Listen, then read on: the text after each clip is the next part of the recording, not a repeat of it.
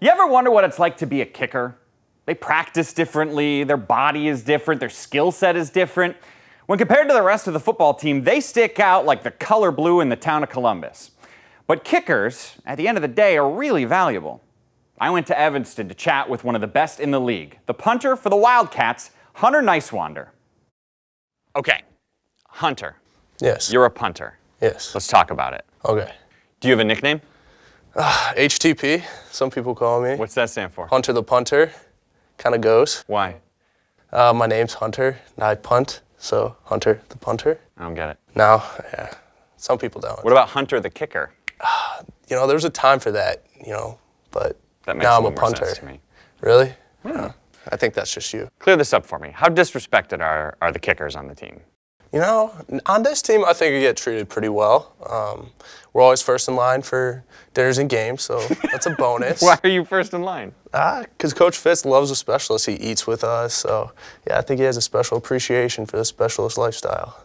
What sport are kickers best at besides football? Golf, that's an easy one. Why? I don't know what it is. You know, I think like the swing pattern, along with like the kicking pattern, I think there's something to that, the hand-eye coordination. I think we got a natural gift at that. But wait a minute. The swing is mostly upper body. Yeah, but so you're like coming up and coming through the ball. Same thing with the kick, only at your leg. What do you do during practices? Oh, we get swole. We go to the weight room, we lift. We get our kicks in. swole? We get our kicks in, hit the buys, tries, calves, good to go. So everybody else is doing different formation, different positions, and you guys are just... Oh, that's our time to work. Yeah. After we're done working outside, we come in here, get going inside. How terrifying is a bad snap to you? Luckily, I don't have to worry about that a lot. Chris Fitzpatrick does a great job snapping the ball. All right. But still... I'm a pretty big guy, so it's hard to have a bad snap with me, I think. So, yeah, I don't worry about that at all. But I imagine seeing, you know, if you got to pick up a ball down low or it's up above you and you see the horde coming at you, you're just done. You just go with what you know to do, and that's get the ball off as fast as you can. My first punt ever, actually, I punted with my left foot because I had to pick it up, saw the rush coming, and I punted with my left foot. So you get used to it, go with the flow. How far did it go? Oh, I don't remember. Probably not that far. How many games a year do you break a sweat? At the beginning of the year, probably every game. So it's just pretty weather, hot. basically. Yeah, it depends on the weather. If it's over 60, I'm sweating. Do you have to get pedicures?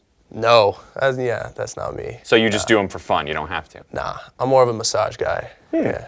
Tell me about that. Loosen up the legs a little bit, get the body right, get the mind right. Really, it's more mind than body. You just have that peace and quiet time.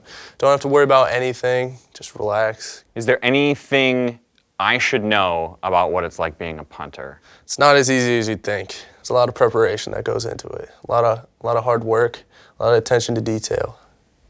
Are you just messing with me? It's really just dropping and kicking? No, that's real. It's not dropping and kicking. They just, you know, got to worry about the wind. Got to be consistent. Got to stay loose. How many different types of punts are there? Okay, so we have zero. We have. What's a zero? Zero is just right down the pipe. Okay. Normal punt. Then you have punt to the right, punt to the left. Then you have rugby, Aussie, pooch, and lefty if you need that. If it's a bad snap. That, yeah.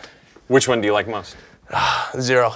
Yeah. I can put it right down the pipe. Let's say, I know this would never happen to you, you have a bad punt. Okay. Maybe it gets blocked, or you kick it low, or It's it happened. shanks. What is that feeling like walking off to the sideline? Usually the first thing I see is Coach Fitz, and he's giving me that look like, you know, don't do that again. And so usually I just go to the net, and I'll start working on my punt, make sure that doesn't happen again. When you are on the sidelines and they call for a fake punt, are you scared? Are you thrilled? Are you nervous? I'm pretty excited. That's my time to shine, you know. Maybe be a quarterback, maybe run a little bit. We'll see. Hasn't happened yet, but who knows? Does it not happen because you're not a good quarterback, you're not a good running back, you're not a good... No comment, you know. That's between me and the coach.